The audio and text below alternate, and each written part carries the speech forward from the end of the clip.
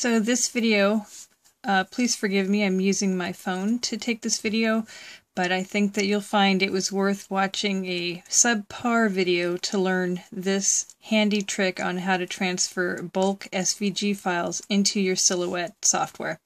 So I just bought a bunch of SVG files from SVG Cuts, and I've been downloading here, and so now we're going to go to Robin's Return. And I click download, and then open that up, extract all the files,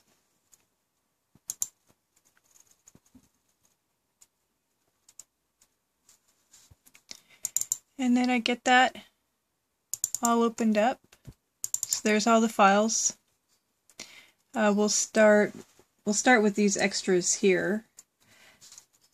So that would be quite a number of files to have to import individually. So what I'm going to do is click this and then come down here and click and hit Shift, but I can't do that and hold the phone at the same time, so I'm going to pause. Okay, so I did the click and hit Shift so I could have all the files highlighted, and you'll notice I also moved this window over to the right, and you'll see why in just a second. Open up the Silhouette software. And I'd already added a menu item of SVG Cuts, and then I've been making little subfolders.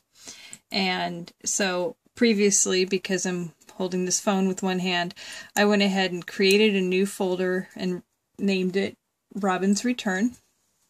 So now you go back to your files that are all highlighted, and you just click them and drag them over and put them in there, and they get all moved, and you can see it works. So this is how they look once you don't have to import.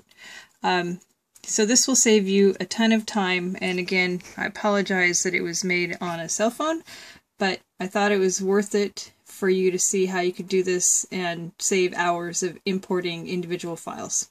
Good luck!